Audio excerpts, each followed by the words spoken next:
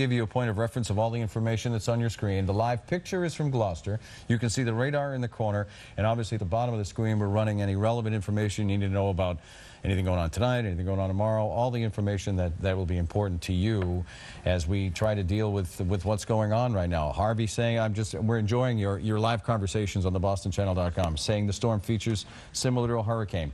And here's a point of information. If you are expecting to fly, especially in the East Coast. In the Northeast, American Airlines is not doing anything until at least 10 o'clock tomorrow morning. They said they shut down Eastern They are shut down in the Northeast. American Airlines. Anyway, that's American Airlines, and I would imagine within 15 minutes or so we'll hear something from Logan on that front, too. Possibly could be closing Logan. And also Amtrak service completely suspended right now. They're going to try and clear off the train tracks throughout the night, but right now it just looks like definitely no service throughout the morning is definitely a real possibility. So it's going to be tough getting anywhere.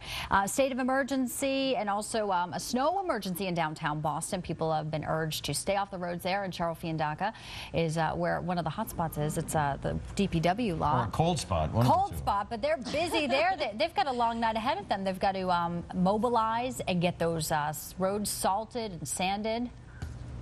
They do, Bianca. They've got a lot of work cut out for them here. We showed you earlier how they were, using the front end loader to get some of the larger trucks out on the road. But this is what they're doing back here. This is a very small front end loader, and they're loading up some of these smaller trucks to take them out on the roads. Now, the mayor's already said that there are about 300 of these salters and sanders already out there. By 9 o'clock tonight, he says that number is going to go up to 500, which means that people really do need to stay off the road so that these guys can do their work. I mean, the main thing that they're trying to do is treat these roads so that the snow doesn't stick and it doesn't ice over. You can see the salt pile and the sand pile here are really kind of dwindling down over time here. It's been very, very busy. I mean, this has been going on since we got here at about 2 o'clock this afternoon. So this is likely to continue throughout the night, too. The mayor's also saying that the streets are not going to be able to be completely cleared off until very late tomorrow. People will have to be patient. And if you do need to get around, he's asking that most people use public transportation. Reporting live from Roxbury, I'm Cheryl Fiandaca, News Center 5. We can hear the workers in the background there, those plows filling up salt. And Cheryl, thank you so much for that report. It's been hard to keep ahead of it because it's been falling so fast. And because it's been falling fast and the winds are there, let's go over to Mike Wonka. Mike, we haven't heard many damage estimates, but I assume that's just a matter of time before we're going to start hearing Right, those. and what we're seeing is a lot of trees down, and trees are hitting power lines. So we're getting some reports of some scattered power outages. Now what I'm going to do is I'm going to plot. Each one of those W's represents where we've had a report of either power line down or tree down. So we've got about 19 of those. You can see where most of those are. They're really down towards the south. Harvey's going to show you that in a minute. Boy, we were just looking at the wind gusts down over the Cape and down to Nantucket. I mean, most of the Cape is now sitting there with wind gusts of over 50 miles per hour. But you see some of those. We're getting reports of power lines down in Acushnet. In Hanson, we have some trees down. And also we have some reports in Mattapoisett as well with some trees down. Kingston has some trees down, wires down as well. Sandwich, trees and limbs down. So we're getting reports all the way along the South Shore. And this is why I want to say, if you're inland, you're going, well, it's just kind of a gentle snow with a light breeze. That wind is going to pick up because this storm is really just kind of bombing out in so many ways. It's going to be getting so strong. Now, one of the other things I've been watching has been the coast. Let me show you what the high tides look like. These are the tides that we're going to be experiencing later on tonight. And as we switch over, you'll notice that I'm talking about generally about 3:25 in the morning. Some are a little bit later, some a little bit earlier, but it's right around that time.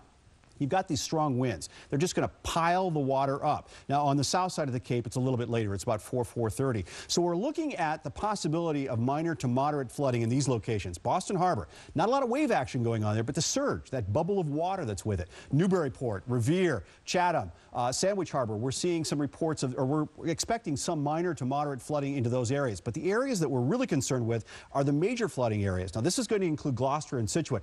Sean Kelly is up there, and he's sitting right along Atlantic Avenue. You can see where that's the fisherman statue that we all know so well. That's an area where they're expecting some splash over. Surge is going to be about 3 to 4 feet. That's that 3.4 feet. That's that bubble of water. And then the waves an additional 17 to 20 feet. So that's why we're seeing so many problems there. And out in Scituate as well, You know, in Scituate, we had some problems just last week from the storm systems, and Hummerock really got flooded. There was a lot of damage there, a lot of rocks coming over the seawall. So again, as we usually do in these situations, the numbered streets, those are the avenues right down there by the water, Cedar Point, which is out by the lighthouse, and Hummerock again. So a surge of 3.4 feet and waves 16 to 18 feet. These will build incredibly fast, and they're timing out just to be about that high tide, which is going to be about 3:24 in the morning. Ed?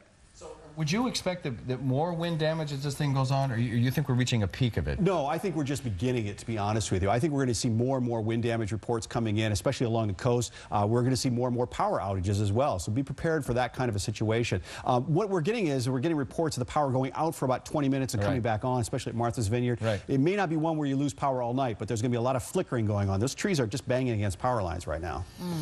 And there were reports of thunder, too. Yes. Right, Mike? Yes, we've had a number of reports now of thunder and lightning, most down around the South Dartmouth area is where we've seen a lot of it. That's where we're seeing kind of the changeover now and a little bit of mixing going on as well. And again, the radar is running in the corner of your screen too, so you can keep update with what Mike and Harvey are talking about, exactly where the storm itself is. Some folks are having a little bit of fun, though, out there. You can, some can. Let it snow, they're saying in Somerville. This is just one of the photos uploaded to our uLocal section on the bostonchannel.com right now. So and we're glad that they're happy. Yes, in parts. And you're participating. This is an interactive process. I mean, we're on all night long here, so come on, participate, join in, and it's an easy thing to do. Just go to the bostonchannel.com. We're looking at other times, other past storms here.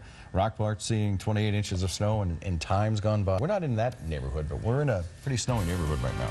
You're watching News Center 5's extended coverage of our December snowstorm.